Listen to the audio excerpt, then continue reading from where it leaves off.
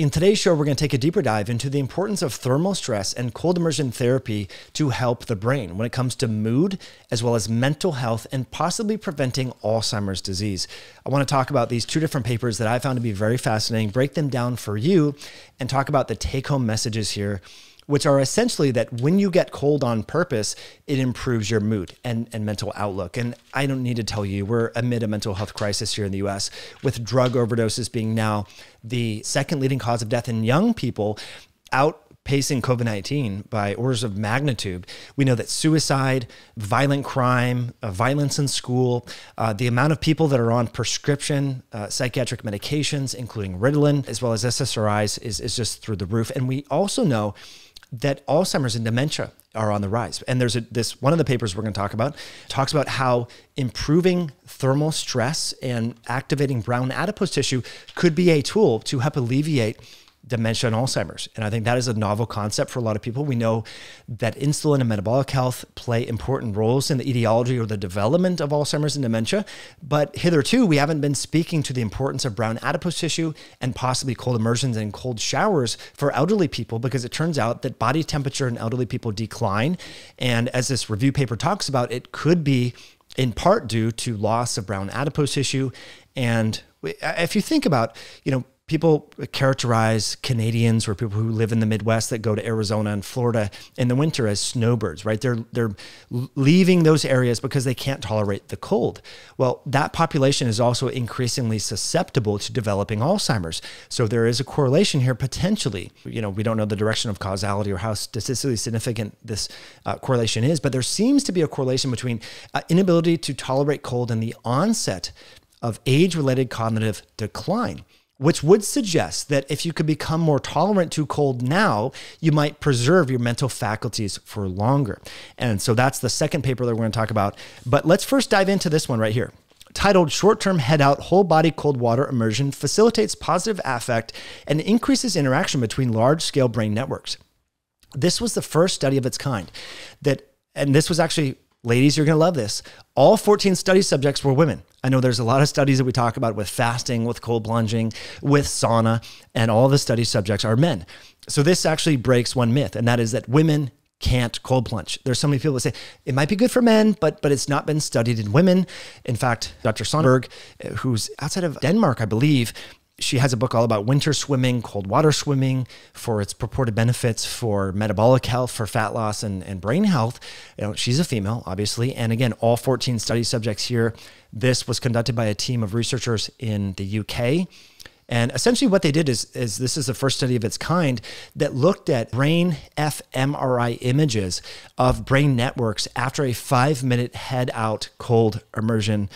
And the temperature of the water was 20 degrees Celsius. So it's actually not that cold, but it's cold enough for 5 minutes. So these ladies, 14 of them, they did some standardized mood assessment scores. And these are some of the objective markers they looked at. Feelings of being determined, attentive, jittery, active, afraid, proud, enthusiastic, hostile, scared, guilty, strong, upset, excited, distressed, interested, and so forth. And essentially what they found is that after doing a 5-minute head out, so they were not underwater for 5 minutes, their head was out, just like you would do in an ice barrel or in a cold tank or in the ocean, right? Your head's on under the whole time. They looked at these objective markers of mood, and they also went on to look at brain imaging studies. And what they found is there were significant changes within various brain regions, which I want to get into. But first, I want to thank this video show sponsor, icebarrel.com. This is the best looking small form factor at-home cold immersion tank that is 100% American made.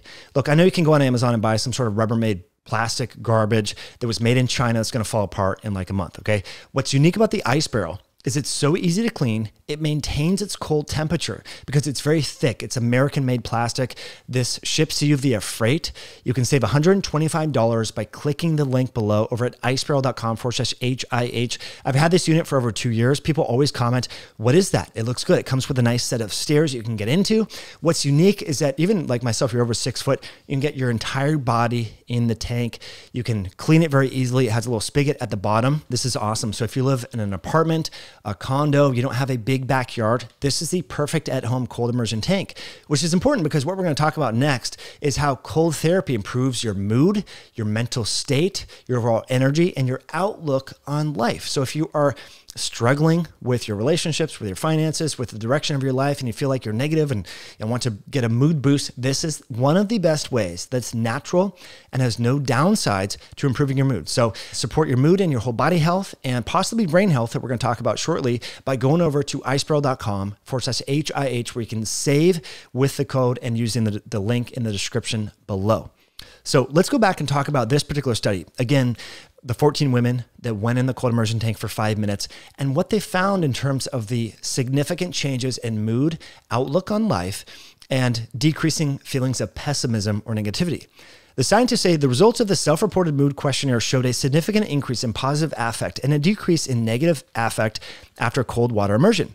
This finding is well aligned with 2 previous studies that reported acute positive changes in mood following a single immersion in cold water.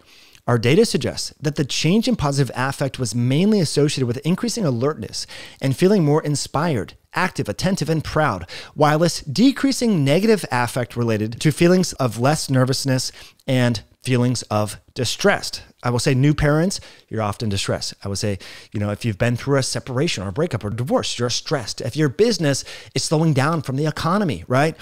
High interest rates, inflation, you might experience distress.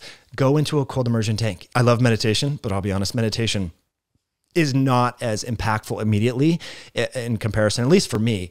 I've been meditating for many years now. The cold immersion tank just literally shifts your mood like no other. So really important.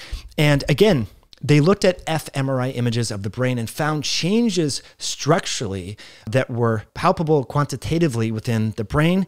They say notably the positive changes in affective state after cold water immersion tap mood states that are typically reduced in depressive disorders. That's important. Overcoming the natural phenomenon of the brain to shift brain regions and alleviate that feeling. If you've ever been depressed before, I've been depressed once in my life during college, and I remember the things that I used to experience joy from, I no longer experience joy from, and that was like the worst feeling in the world. How I would improve my mood up to that point was going out and exercising outside.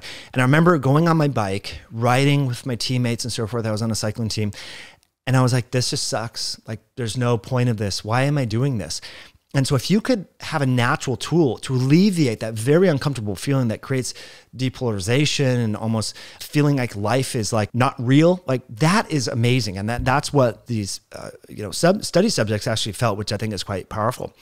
They say, for example, reduced energy levels, motivation, and alertness, and elevated emotional disturbances are well-recognized symptoms of mental health conditions such as major depression, which again were alleviated by a 5-minute one-time cold session, which is phenomenal. I think if there was a drug that did that, most people would be buying it, which is why many people are now on psychiatric medications. Young kids are now on that, and as well as postmenopausal women. There's a high rate of this, but I want to read to you here. The increase in positive affect was supported by a unique component of interacting networks, including the medial prefrontal node of the default mode network, which, by the way, is how psilocybin and LSD work. They impact the default mode network, which helps change the brain's sort of default state, improving mental well-being and so forth, as well as the posterior parietal lobe of the frontal temporal network and anterior cingulate of the rostral prefrontal parts of the salient network and visual lateral network.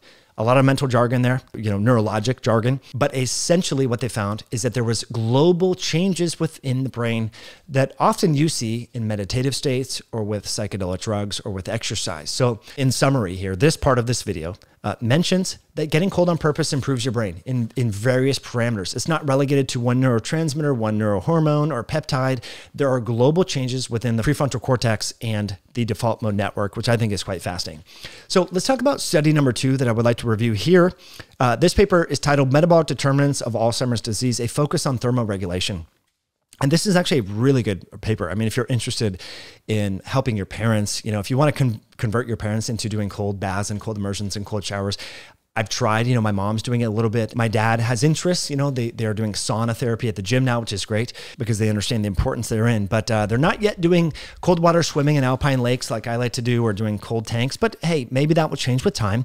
But this paper, I think, is just a great review paper highlighting all of the different interactions between the brown adipose tissue, metabolic health, and the changes within cognitive capacity with age. And essentially what you see here in figure number 1 is a phenomenal overview of how thermoregulation defects help in terms of worsening cognitive decline. So they are part and parcel with the onset of age-related cognitive decline and dementia and Alzheimer's.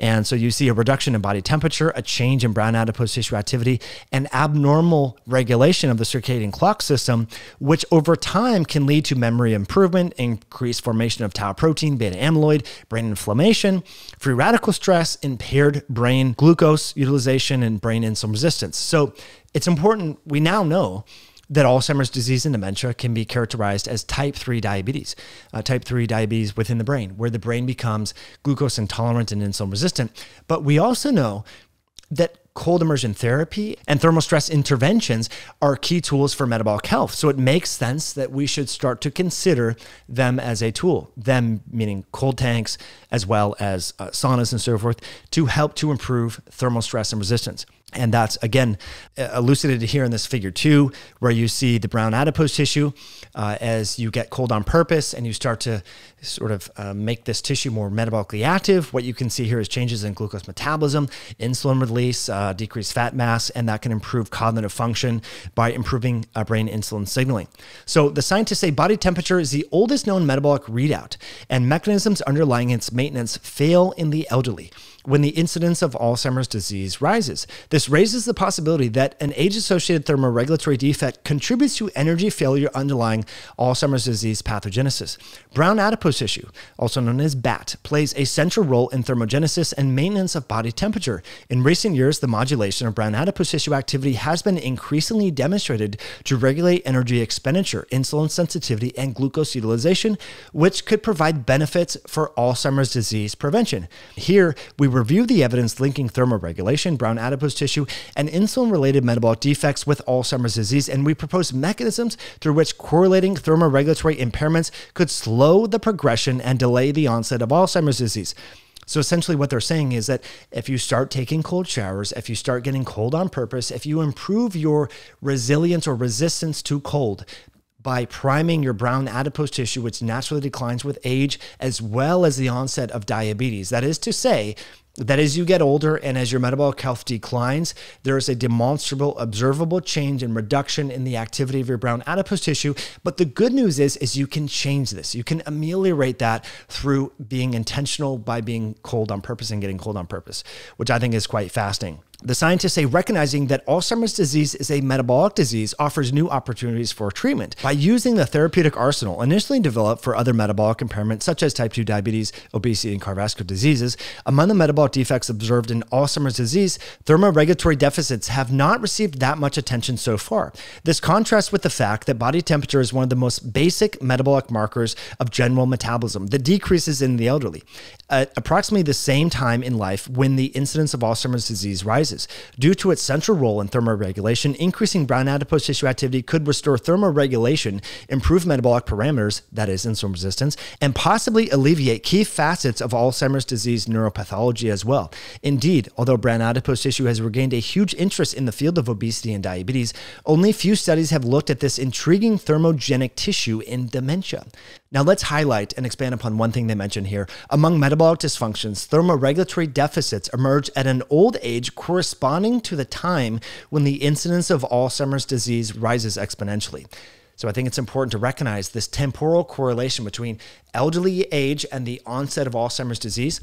I've shared with you before, around 60, the rate of Alzheimer's is 1 in 17, or I'm sorry, 17%. So 17% of 6-year-olds have Alzheimer's disease. That jumps to nearly 1 in 3 or 30% at the year over age 75. So there's almost a doubling in the prevalence at the age that conveniently corresponds with the time in life where people's brown adipose tissue is less metabolically active and most people are intolerant to cold.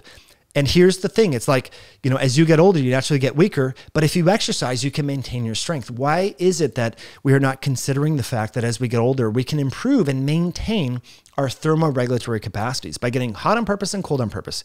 We recommend high-tech health saunas. I think everyone, if they're keen on improving cardiometabolic health, including brain health, they should invest in a sauna, an infrared sauna from high-tech health. I'll link in the description below. Links to that, a phenomenal family-owned company out of Colorado, as well as an ice barrel. This is a great tool. You get tons of use out of this. It's cool to have social events that don't revolve around alcohol and eating junk food, right? Super Bowl parties, Memorial Day barbecues, where most people are bringing desserts and sweets. I mean, how many times do you have an event and people are just bringing over loads of processed food and junk? Imagine having a party where you're like, hey, come over, we're going to sauna and contrast and just talk, right? We don't need to eat all the crap. And people feel much better, and you create this sense of community and connection, which is great. Again, I highlight that because those interventions can be helpful to maintain the brown adipose tissue activity. In fact, the scientists say more recent findings derived mainly from imaging studies provide evidence of brown adipose tissue activity in adults, albeit declining with age. So we can maintain the activity of this adipose tissue subtype that is hitherto only characterized in young children. That is the brown fat on the subscapular fat. But we can improve that. And the scientists say with old age, thermoregulation mechanisms become less efficient, less heat is produced, and it dissipates more due to reduced peripheral vasoconstriction. So we can overcome that with training. And although we don't have large randomized placebo-controlled studies of elderly people going in and doing cold plunges, there was a really well done review of centenarians in Time magazine in 2018. And they interviewed people from Ireland that were jumping into the Isle of Man, which, you know, Sam and I, when we went to Ireland, we actually did some cold immersion therapy. And these centenarians, they would meet every Sunday, I believe, or Saturday, some such thing, once on the weekend, and they would all do cold water swimming together. And when the journalist for this centenarian sort of longevity focused episode of Time magazine, they attributed that, and this could be arbitrary, it could be unrelated to their longevity, but they attributed that part of their improved health and vitality in their elderly years to getting cold on purpose on a regular basis with friends. I want to highlight that with friends. It's important. You know, obviously doing these things in isolation is great, but it's much easier if you have a buddy and you just say, hey, look, on Sunday, we're going to go in the ocean and swim. On Sunday, we're going to go for a hike and go in an alpine lake. I think that's awesome. So in conclusion, the scientists say, while the occurrence of thermoregulatory defects in the geriatric population is often considered common knowledge among health professionals and family caregivers, actual evidence of a higher incidence of hypothermia is limited. There have been reports of lower mean oral temperatures recorded in persons aged 75 and older compared to individuals aged between 65 and 74 years old. A recent review estimates that older adults have lower temperature than younger adults. On average, circadian temperature rhythms may also be altered in the elderly compared to younger adults and need time to be considered when assessing body temperature. So that's one thing that I did want to mention and highlight here. I'm glad the scientist reminded me of this, and the important point here is your body temperature fluctuates throughout the day, and it's naturally lowest in the morning. So a good time, if you're wondering about tactics, a lot of people want to know, how many minutes do I need? How cold does it have to be and all that? What's more important to me is the circadian rhythm influence here. Take your cold shower, do your cold plunge in the morning. If all you do is 20, 30 seconds, that's fine for me. That's way better than 99% of the population. If you want to do 2 minutes, 90 seconds, 3 minutes, then you're a rock star. You're in the top 0.01%. So more is not necessarily always better. I see some people bragging about how they did 15 minutes in this or that, and they sometimes complain of nerve tingling, nerve pain, you know, frostbite-like symptoms. That's not ideal. Be consistent and do it in the morning. If all you have access to is a cold shower, then so be it. Do that. If you can afford something like the ice barrel, put it on your deck, make it a routine, kind of create some mental trade-offs with your mind. For me, I don't allow myself to drink coffee before I do the uncomfortable cold immersion. And that's been a nice thing. I love coffee. So I get all the coffee stuff ready, get the espresso machine there, grind the beans, and I put it in there. And I'm just like, Mike, you cannot have this until you do your cold plunge. Some days it's 15 seconds because I didn't sleep as well, or it's cold outside, it's raining in the winter. Other days it's 90 seconds in the ice barrel. So it really depends upon the day. And I don't beat myself up over it if I only do 15 seconds versus 90. The consistency is what matters. If you just do 15, 20 seconds, you're going to start to shiver, you're going to get cold, and you're going to help entrain and convert or beige your white adipose tissue to cause it to behave more like brown adipose tissue. These tissues are inducible, they're malleable, they're amenable to cold immersion therapies and strategies. So that's an important point that I want to mention here. So hopefully you found this helpful. The take-home message here, getting cold on purpose improves your mood, improves your default mode network, which is really important, and it may help you prevent Alzheimer's disease and improve cognition over time. So I want to thank you for doing all the way in. Thank you for Icebrow for sponsoring this video, and we will catch you in a future one down the road.